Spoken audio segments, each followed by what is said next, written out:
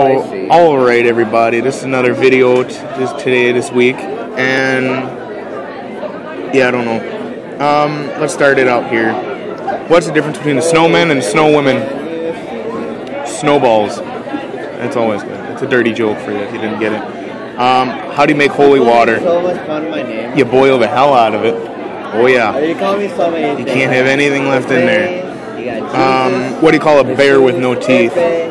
George, A gummy bear. Haha, that's always good. Why do farts smell? You call me so many names. So deaf people can enjoy them too.